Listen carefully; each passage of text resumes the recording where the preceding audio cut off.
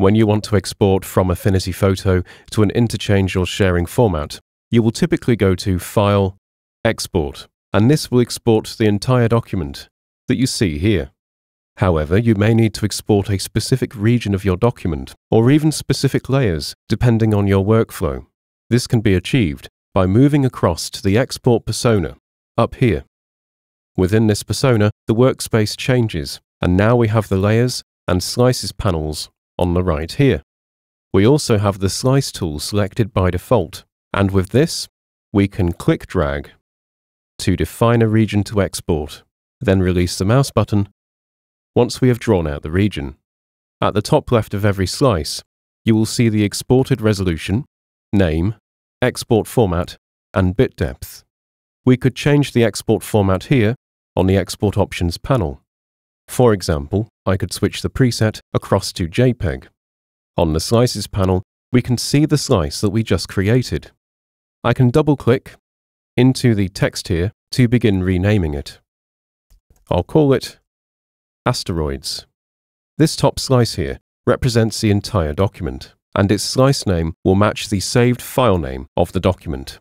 Since we don't want to export the whole document, we can disable this over here. We may wish to export each asteroid individually as well. To achieve this, I can move to the Layers panel, and I will select one layer, then hold Shift, whilst I select the bottom layer, and it will select all four. To add individual layers to the selection, you can also hold Command on Mac or Control on Windows, whilst you single-click. Deselecting works the same way, so again, I can hold Command on Mac, Control on Windows, and click on a layer to remove it from the selection. With my 4 asteroid layers selected, I can click Create Slice down here, and you can see that slices are created using the bounds of the selected layers. The slice names are inherited from the layer names, and the slices default to PNG. PNG is fine for this export, since it can be lossless and supports alpha channel data, meaning we will have transparent backgrounds. I can move across to the Slices panel to configure my export settings.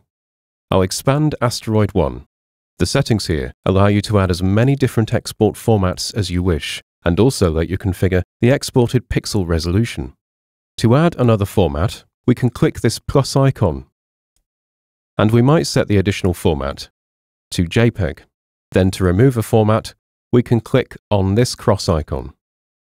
We can also add a variation in resolution by clicking the indented plus icon. The drop-down option gives you some practical examples of the expressions you can use. 1x, 2x, and 3x are typically for responsive web imagery, for example. So 2x will export at double the base resolution of the slice, whilst also setting the appropriate DPI value in the metadata. Using a number, followed by W or H, will use the document's current measurement unit and calculate resolution based off the physical size. For example, if you were working in inches, and you typed 20W, the slice would export at the appropriate resolution for 20 inches on the long side, based on the document's DPI value. Because this document's measurement unit is in pixels, this would create a very small 20 pixels wide image. Using a number followed by P will export to an explicit pixel resolution. So I could, for example, type 256p to create an exported image that is 256 pixels wide, and the height will be calculated automatically. Finally, if we want non-proportional scaling, we can specify the width and height separately using a comma separator. I might, for example, use 512W, 512H, which will create a square aspect ratio image. Now to export this slice, we can click on the icon next to the visibility toggle and choose a folder to export to. I'll create a folder called Slices in my Documents folder, then click Export. Looking at our export folder, we can see 4 variants of this asteroid image. We have the asteroid at its placed resolution, then we have the tiny 20 pixels wide version, the 256 pixels wide version, and finally the non-proportional 512 pixels in width and height version. Back in Affinity Photo, we will delete the small version export and the non-proportional export. Then we will copy these settings to the other asteroid slices. We can click the Copy Export Setup to Clipboard icon here. Then hold Shift and click to create a selection of the other asteroid slices, and click Replace Export Setup from Clipboard. If we expand the other slices, we can see our export formats have now been added. So now we can click Export Slices at the bottom here. Once again, we will choose to export into this Slices folder, and we will receive a warning because we have existing files from the previous export. You can choose to export only the new files, or export generally to overwrite any existing files. In our Slices folder, we now have all of the exported versions present. One final option to demonstrate is continuous export, which can be enabled down here once you have performed an initial export to a chosen folder.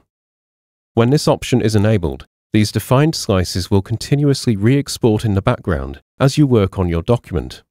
For example, I could move back to the photo persona and choose to modify the Asteroid 1 layer. I might add a white balance adjustment and clip it into the layer by offering it over the layer text. Then move the white balance and the tint sliders. Back in my Slices folder, notice that the Asteroid 1 image has been updated, as well as the image of the 4 asteroids together. So that was a look at the export persona. Its functionality is very useful for various workflows including motion graphics, compositing, UI prototyping, and web design. I hope you found this video useful, and thank you for watching.